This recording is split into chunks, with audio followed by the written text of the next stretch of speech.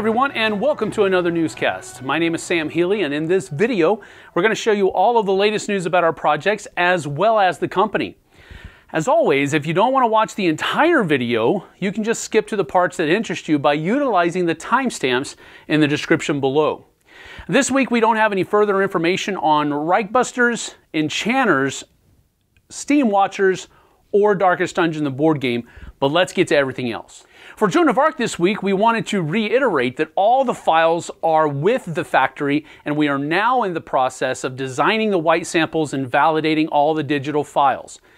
Designing the white samples means that we get to see the exact materials that will be used to produce the game, the difference being that they will not be printed. It's at this stage that if we don't like something quality-wise, we can have the factory make changes, although that is rarely the case. Now, I personally have been saying that we were going to be skipping this part of the phase. The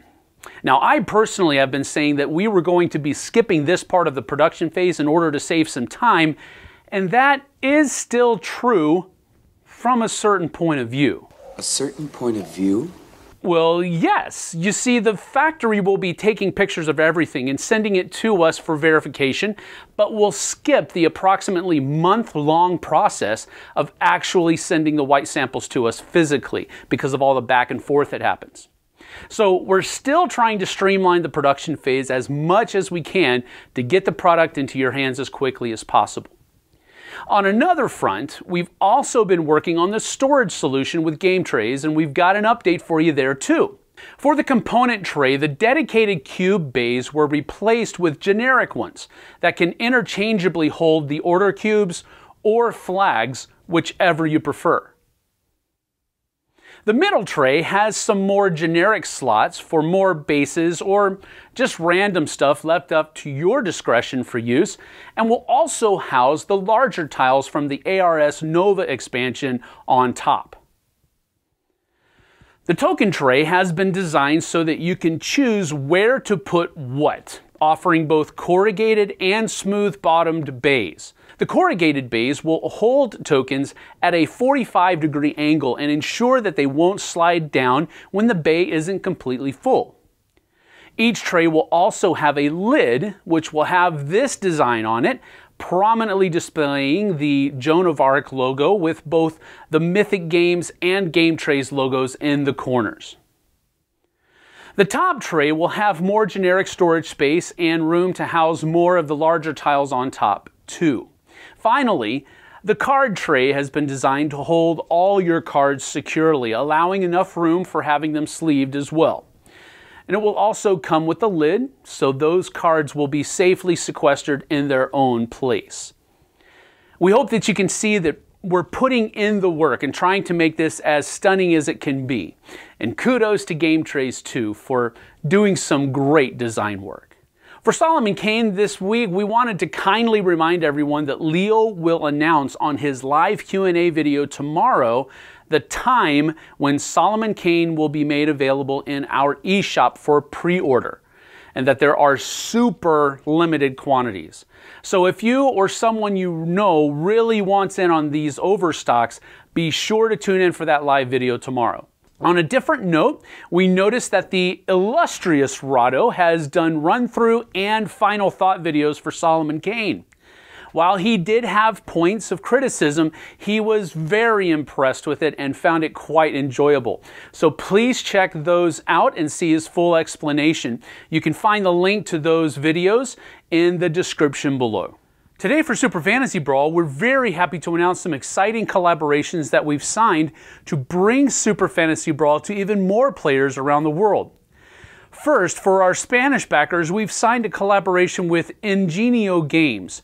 Although a fairly fresh company, the Ingenio Games team has everything needed to bring Super Fantasy Brawl to the market.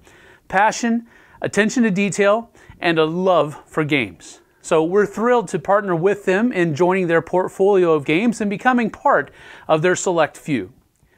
Furthermore, we're excited to announce that Super Fantasy Brawl will be coming in a very new language for all of us, Russian.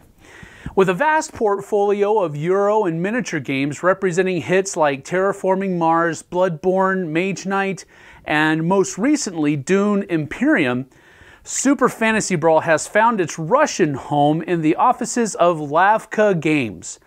The core retail game will be available for a retail release in Russian later this year. And there are many more things being discussed for Super Fantasy Brawl, and we have lots of plans to make the game available throughout the world and bring the magic of the Super Brawl to as many houses as possible.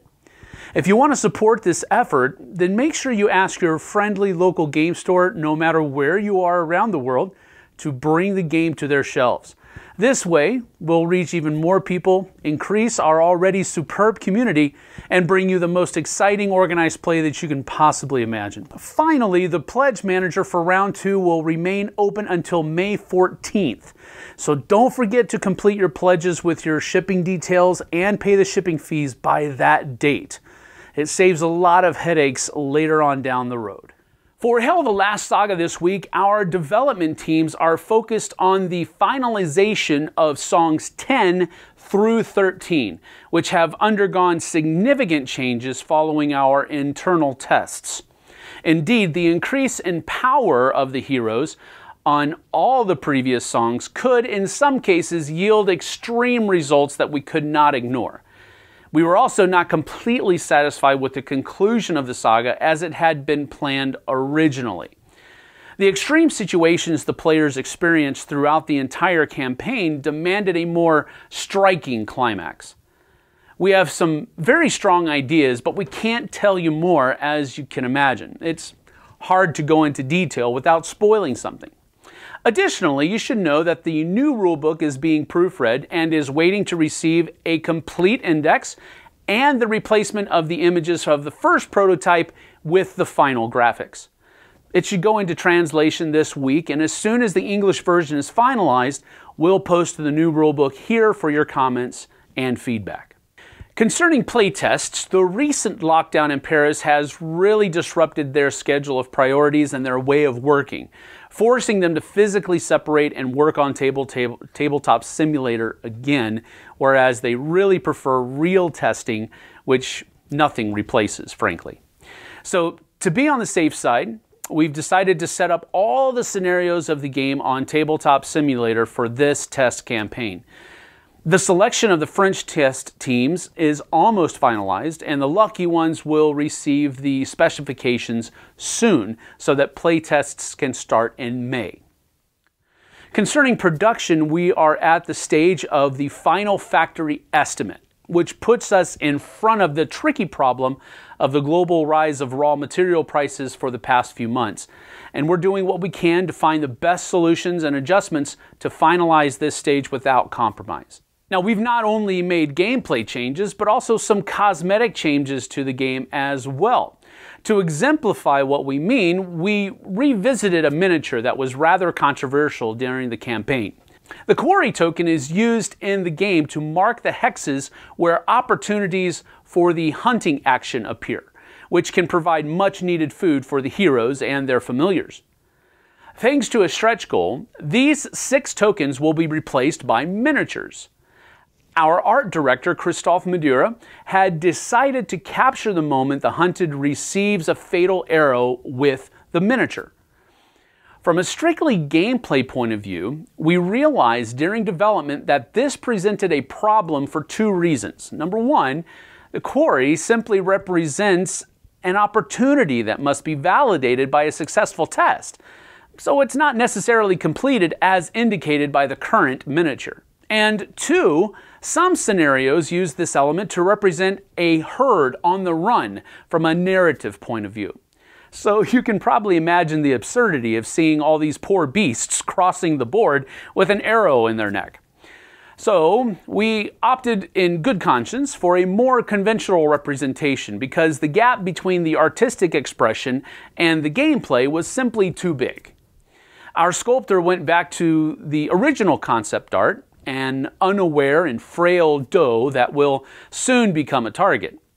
We've just released a test copy in resin, but it's still a work in progress. We'll more than likely show it painted very soon if Seb has anything to do with it. Now remember that Leo will be live tomorrow at 6 p.m. GMT, 1 p.m. Eastern Time on our YouTube channel with a live Q&A in English, and at 8:30 p.m. Paris time with a live Q&A in French. So tune in if you have any questions or just to see what he might spoil, but let's give him a break on that. He doesn't spoil a lot normally. But that's it for this week. Stay home, stay safe, play some games while you're at it. We'll see you on the flip side. Take care.